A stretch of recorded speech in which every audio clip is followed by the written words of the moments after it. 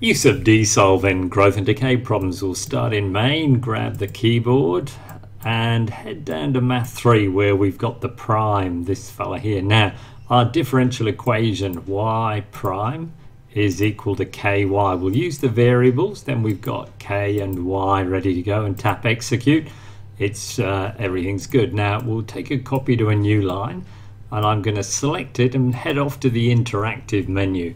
Interactive advanced, and here it is, dSolve for solving differential equations, and we're going to include a condition on this. So off we go now. Our independent variable could be anything, but let's go with t, so we'll find a t, and our dependent variable here is y, so we can get that straight off the keyboard there. Now our conditions are that when time is 0, over here we're told that when time is 0, y is 420, so we'll put in t equals 0, and in the next line the condition is that y is equal to 420.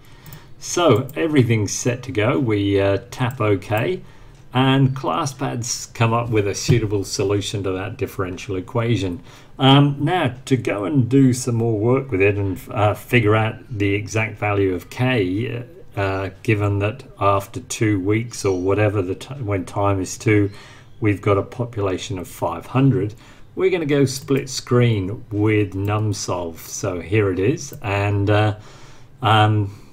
here's the equation that's already there. Now if it wasn't there, suppose clear all, we just saw this, then upstairs we just want to select the inside. We don't want to take the curly braces down with this. Drag that into the equation box and tap execute, and now we can set up to find k, because we know that when t is equal to 2 that the population has reached 500, and we just need to solve for k. So I'll tap onto solve, and okay, there's the value of k, which makes solving other problems very easy now, because for instance if we wanted to know how many people there'll be after 5 weeks, we could just change t to 5 and solve for y, the population.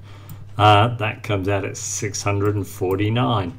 If we wanted to know how long it's going to take for our population to increase to 1,000, say, we could put in 1,000 here and solve for t and tap solve. It's going to take just under 10 weeks for it to increase that far.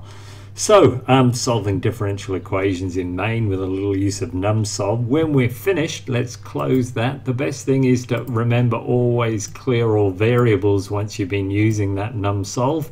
That just means that values stored for y and k and t will now be cleared.